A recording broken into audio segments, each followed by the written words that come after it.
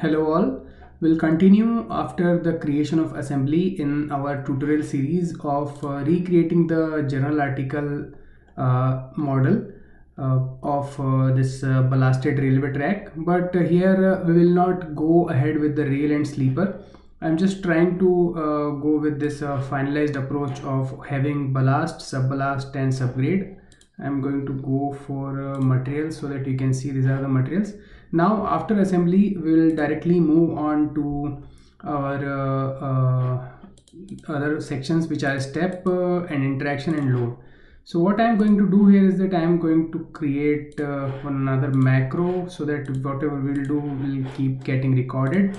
And after assembly we can just go to step module. We can create a dynamic explicit step. So for now, in this procedure, because we are using plasticity, I generally approach with dynamic explicit step unless we have higher cohesion value.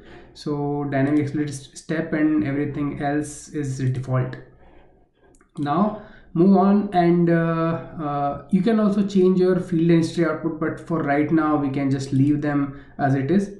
We'll go for interaction, and we can create a rough interaction property because we don't want to define any intersurfacial specific interaction. Just for the sake of running this model, we can have our rough interaction model, and we'll click on continue, and we'll go with the tangential behavior as rough and normal behavior as hard contact, and allow separation after contact. We can also click on uncheck this box of allow separation after contact to like stick them together even in normal condition, but we'll go with that. And now we'll create a general contact in initial step. We'll go with all with self and interaction property 1, which is the rough case. Now interaction has been done. You can also tie these layers together. That is a possible thing, but for now I am going with the rough interaction condition. If it doesn't work, we can anyway come back and tie this condition, tie this layers. Now we'll go to load module, and what we will do is that we will not have any roller boundary condition on the sides. What we'll do is that we'll create a fixed boundary condition. So just to do that, we'll go to a subgrade part and we'll create a set. So this set will be bottom, and we'll click on continue, and we'll just rotate this so that to select the bottom part and click on done. Now we can go to in load module, and we can create a boundary condition which is fixed boundary condition. So symmetry, anti-symmetry, encaster, and click on continue, and the set which we have just created will be visible in the assembly as BG bottom. We can highlight it and we can see that this is the bottom, and we have to apply encaster boundary condition. So this is the boundary condition which we are going to apply, and now apply the load. So for now we'll just go for the gravitational loading, nothing much important, or just for the sake of trial run we'll go with gravity loading, and the gravity loading will be in y direction, so negative y direction. You can see here, you can see the cursor, and minus 9.81, because all the units are in meter per second, so the gravitational force will be again in 9.81 meter per second and instantaneously. So this is our gravitational load. After loading and boundary condition, the only remaining things which we need to define is mesh. We'll go to mesh directly. We'll define the mesh by part, and this is pretty basic. We'll have a default mesh size and click on yes.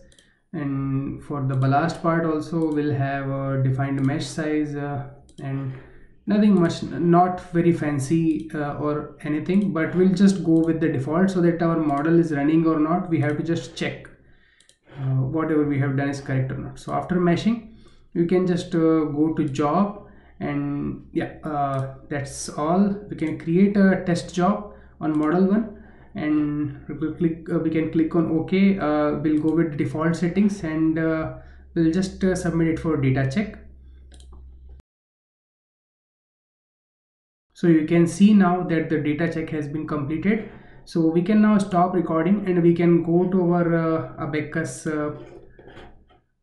subroutine. Now we can open it from here. So yeah, these job files are created. Data check has been completed. Basically means that whatever we have done as no errors in it, we'll copy the sub routine, no, not subroutine, sorry, my mistake. The macro, we'll just copy this and we'll paste it under here. So yeah, this is a bigger macro, because we, I guess, now are used to this stuff. So session objects will directly remove them. This type of session objects are not necessary. And yeah, we can first of all remove all the session objects like this, so that it looks much more clearer.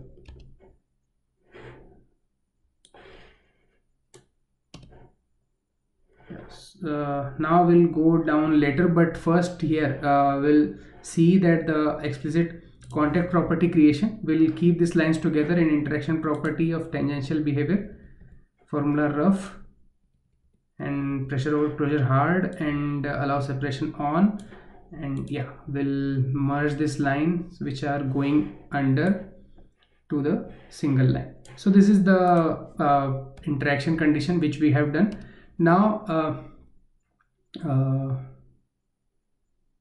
this is the interaction condition which we have created. Now the final general contact condition, we'll look into it. We started from the initial stage and we have applied. You can also change the names of the boundary condition from int1 to maybe rough, so you have to change it here as well in prop or somewhere. So but that's what I am saying, that this is what you can do. So this is a redundant line, we will not require p1. So yeah, p dot faces, we can just remove this, cut it and paste it here. So this is the faces, and we can also do this. We can just cut this complete line and put it here, because that's what it is doing. So whatever we are doing is creating a bottom set of the bottom, where we are in the part subgrade, which is which will be used as a fixed for the fixed boundary condition. So that's what we are creating in these two lines. So we are calling the part a subgrade part, and we are selecting the bottom surface, and which name suggests the bottom. We'll create this surface as a set, so that it can be used as a fixed boundary condition. So regeneration doesn't require, session object it doesn't require. Again, redundancy, region a dot instance set bottom. Yeah, so this thing calls for the fixed boundary condition here. This is again a session object, we don't require it. Yeah, and so like this, we have the loading condition here, gravity loading, you can see. And this is again session object, so maybe just remove those. And with the parts, again a lot of session objects. Yeah, and this redundancy, we are repeating the p dot models svg part. So yeah, this is seeding, so we are creating a general mesh. So you can see this is generate a mesh generation. And yeah, you can just call it like this. But what I am going to do is that remove the session objects from everywhere else. So yeah, this is again session objects, so we can just remove them. And yeah, this line is pretty big, so I'm not going to do anything with this line, job creation, because there are a lot of things which you can do, wait hours, queue, and memory. There is no specific default, you have to specify all of these lines. So I'm not doing anything with these lines. You can just keep them as it is, or you can just like remove these lines just to create your file. So I am going to comment this, because you need to just create your line, your file, and you can later on specify what type of job you want to run. So till the input file you can do anything. So regeneration of a1 root assembly, yeah, I guess these lines are not required. Now this is the mesh generation files of subgrade part. And yeah, we can also remove this line, and this is the general file. Here you can see, so 3 lines are required for mesh generation. Yeah, like this. And Yeah, so like this 3 lines are required. You can also use the code to create this 3 lines, but I'm going to save this now. And as we have seen that the check is completed, we'll just recheck what we have created in our Python from the uh, uh, clean slate, that it's correctly working till this point or not. What we have done in the form of edits is fine or not. So yeah, we can see that everything is created. The job is not created because we have commented out those lines, but again, the meshing should be there. Yeah, meshing is there, and load should be there. Yeah, load is there, boundary condition is there, and the check has been completed.